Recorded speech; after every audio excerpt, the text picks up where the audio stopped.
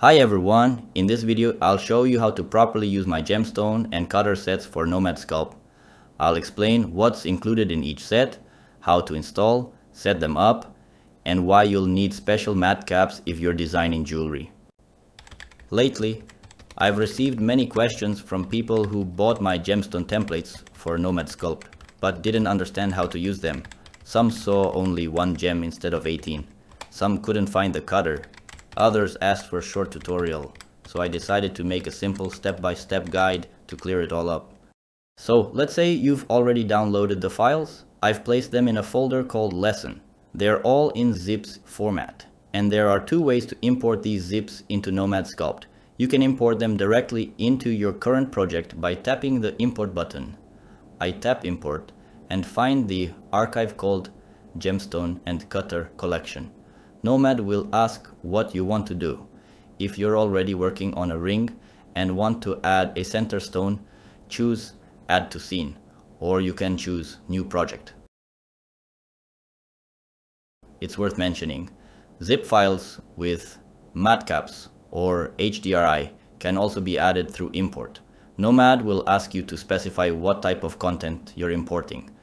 For HDRI, select HDRI. Let's go back to the gemstones. At first, it looks like there's just one gem, a heart-shaped one. You might think, where are the other 18? Don't worry. Just open the scene menu. There you can choose the gem shape and its matching cutter. Also, here's something important. If you open someone else's project and the model looks strange, don't panic.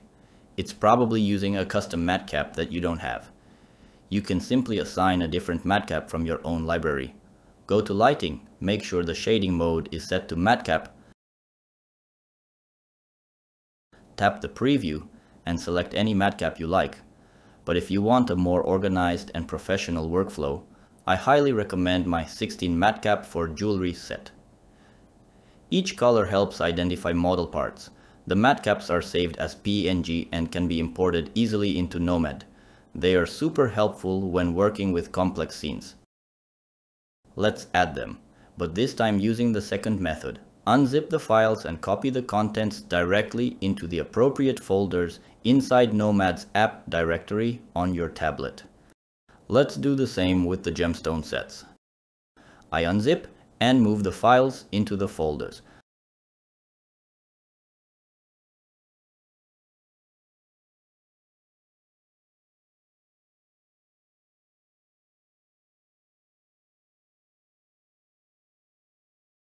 To make sure the changes show up, restart Nomad Sculpt.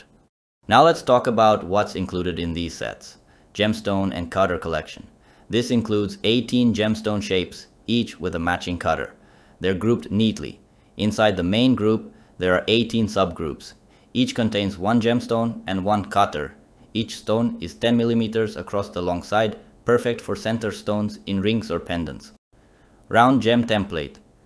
This set is designed for tiny round stones like accents. Each stone is 1 mm by default. The set contains 3 items: the gem, a prong, and the cutter. What's special?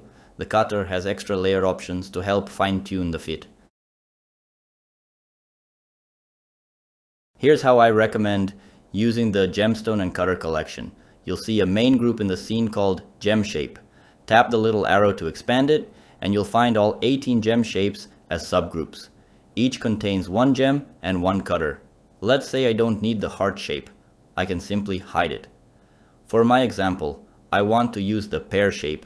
I tap and drag it out of the group to bring it up. Then I'll do the same with the oval shape. Once I have the ones I need, I can collapse the group and delete the unused ones. Just tap the 3 dots and select Delete Plus.